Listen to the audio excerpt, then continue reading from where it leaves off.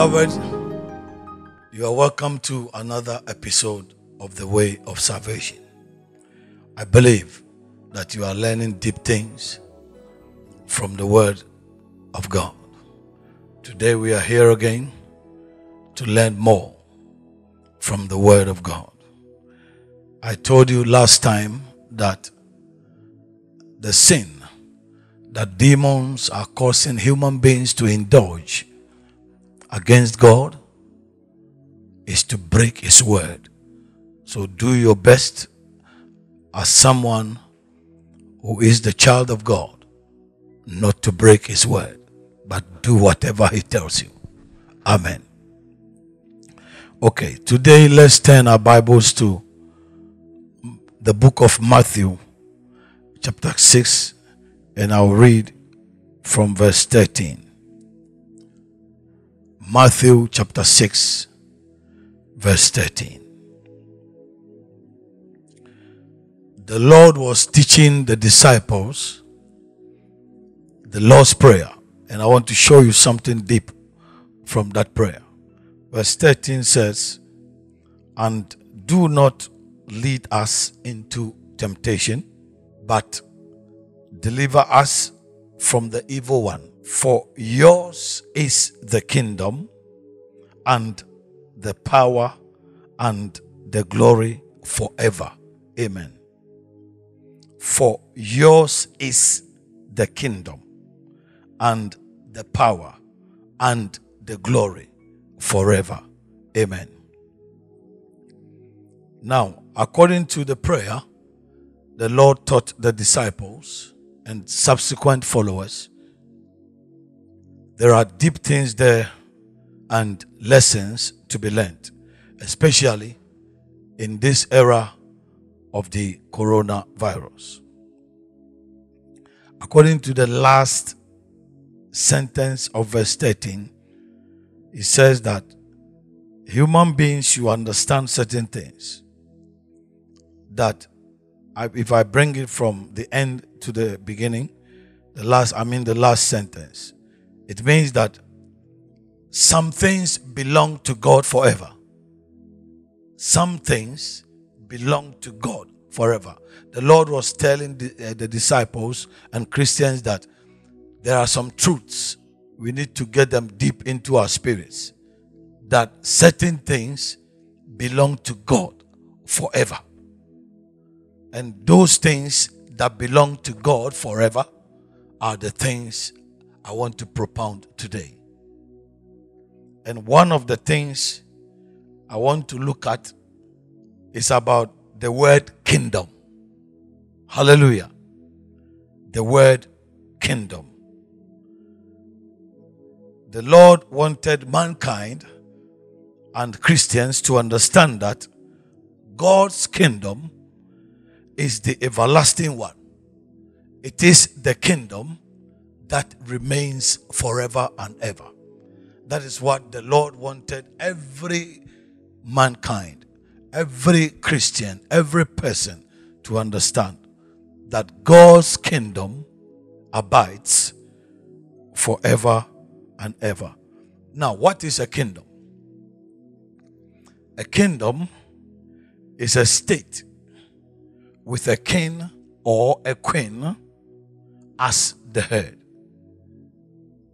So when you have a king or a queen over a state as the head, that is what is termed as a kingdom. Therefore, the Lord is telling us that God is also a king, and His kingdom abides forever. That is what the Lord Jesus was telling every Christian who prayed to God to understand, that God's kingdom remains forever. He is the king whose kingdom abides forever. Now, another thing that the Lord Jesus wants people to understand is that if God's kingdom is the one that abides forever, then the kingdoms of the earth which are only a carbon copy of his, remain temporary. You see, if God's kingdom is the one that remains forever, what the Lord Jesus wanted to convey is that every other kingdom remains temporarily. That's what you need to understand. So the next difference is that God's kingdom, if it remains forever, the next thing we should see and accept to understand is that God is the only king who can supply all the needs of his subjects forever. God is the only one who can do that. He's the only one who can cater for his subjects forever.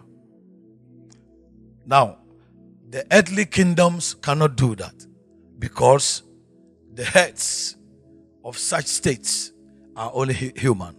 I'm talking about the kings and the queens who may rule over such people. They are only human, so they remain temporarily. God is the only one who can cater for his subjects in his kingdom forever. An example is how he fed the whole Israel on the desert.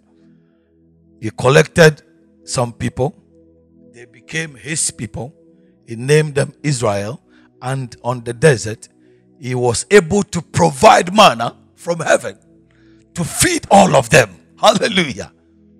That means we are talking about an awesome king who has the ability to feed all his subjects forever.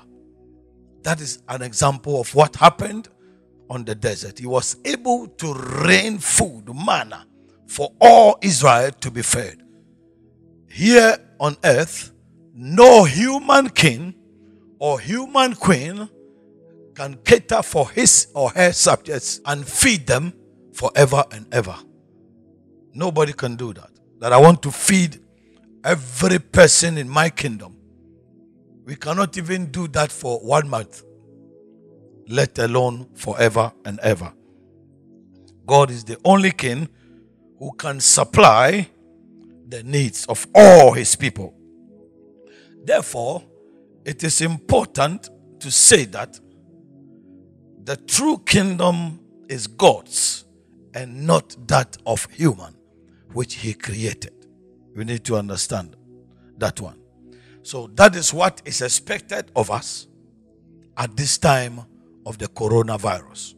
This introduction I've just made is what is expected of us in this time of the coronavirus. What do I mean? It is at this time that presidents and prime ministers and royalties of nations, it is at this time that they are sinning against God. That is the time of the coronavirus. What do I mean by that? Instead of relying on the spiritual kingdom, I'm talking about God's kingdom, to solve the needs of the physical kingdom, they have relied on the physical one. They have relied on themselves to push God away. Let me say it again. If the Lord Jesus was teaching humanity that there is a kingdom that abides forever, that can feed all the subjects at every time, then in this time of the coronavirus, what God expects of us is that human beings, earthly kings, earthly queens, should consider saying that we need to rely on the spiritual kingdom in order to solve the physical needs or the spiritual needs of the people in the kingdom. But if you rely on the earthly kingdom to solve the earthly problems in your kingdom, it will not be possible, because coronavirus is a spiritual problem. So it is at this time that you need to rely on the spiritual kingdom to come down and solve the spiritual problem. So what God expects of the royalties of the earth, the presidents of the earth at this time is simply this. You simply have to say, Lord, at this time of the coronavirus, let your kingdom come. Hallelujah. Let your kingdom come.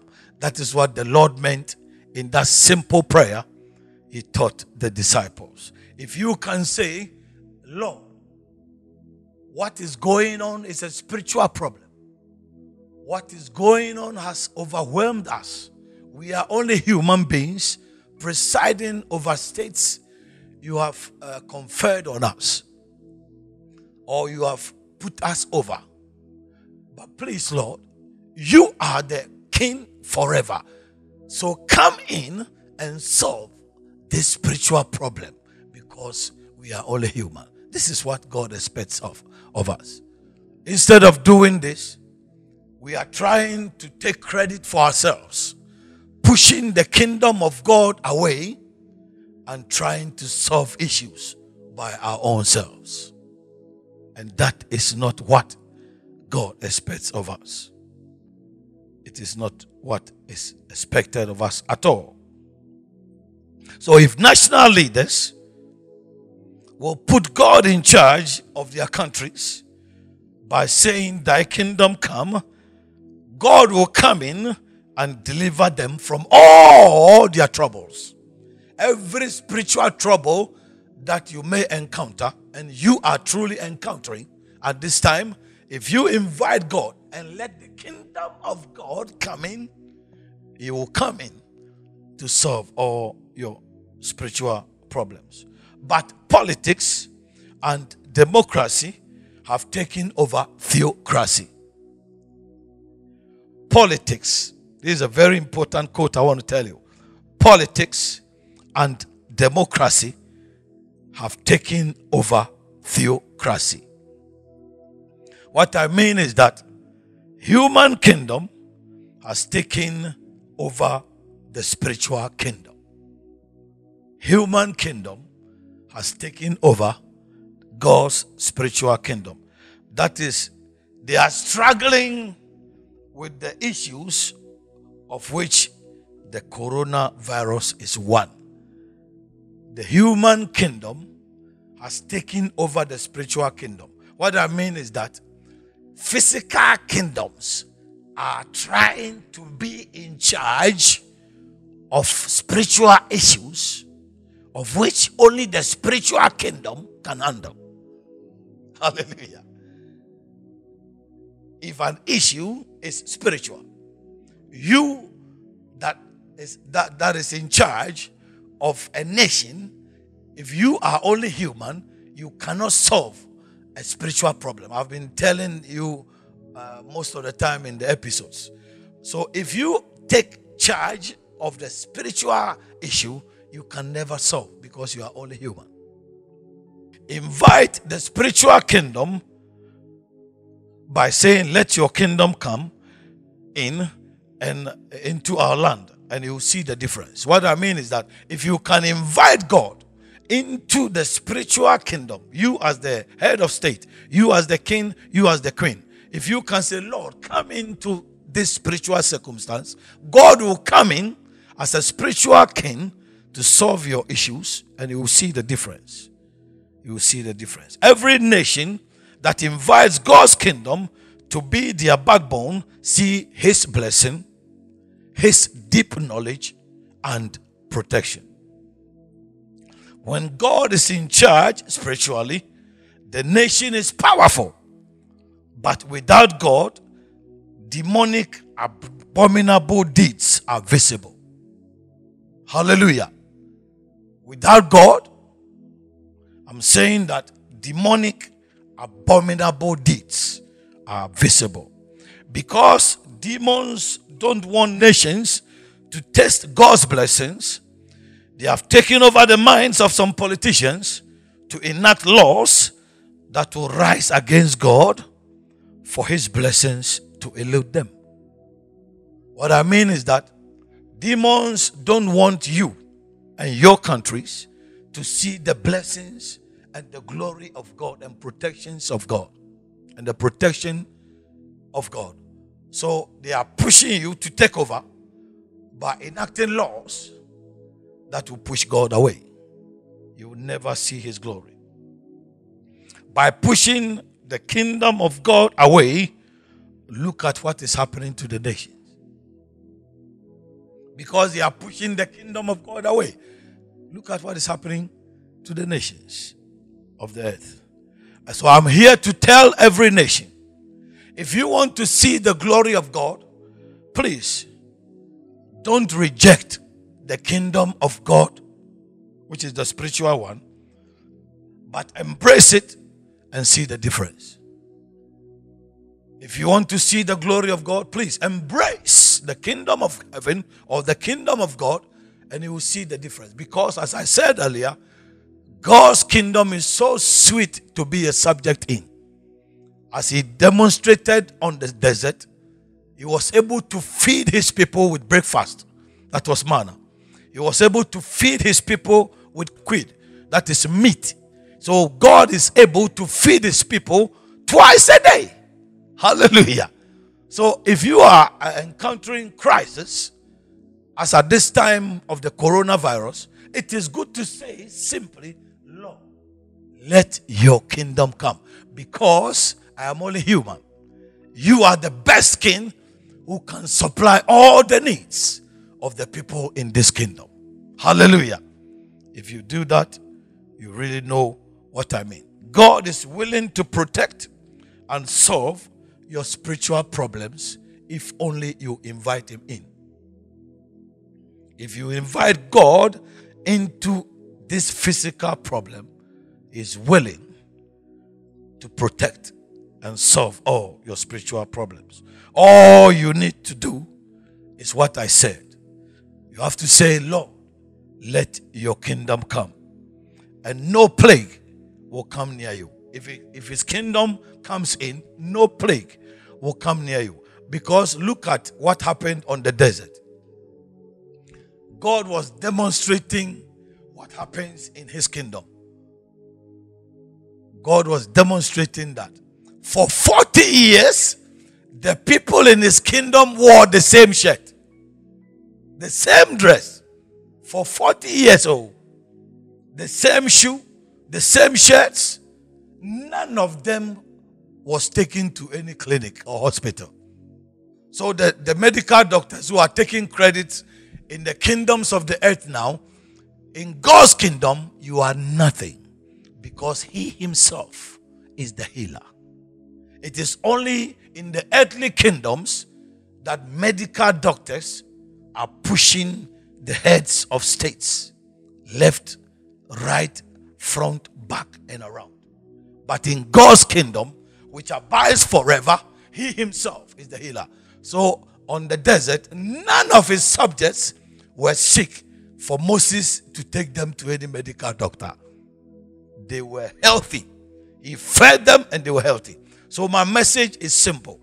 If you want to see the glory of God, if you want to see God's protection in your nation at this time of the coronavirus, if you want him to come and solve this spiritual problem, invite him. The president, the king, the queen, just gather true men of God and say, Lord, let your kingdom come. And God will come in and solve every spiritual problem. Because you have invited his kingdom, you will see that you can join me and say that with God, all things are possible. God bless you. I'll see you next time. Bye-bye. Thank you for watching this video. I really hope you have been enlightened. To hear more, you may subscribe to this channel and click the notification bell to see more videos. Pastor Kuuku Dadzie has written a very informative book called How Demons Operate. Grab yourself a copy to know how they operate and know how to liberate yourself from demonic oppression.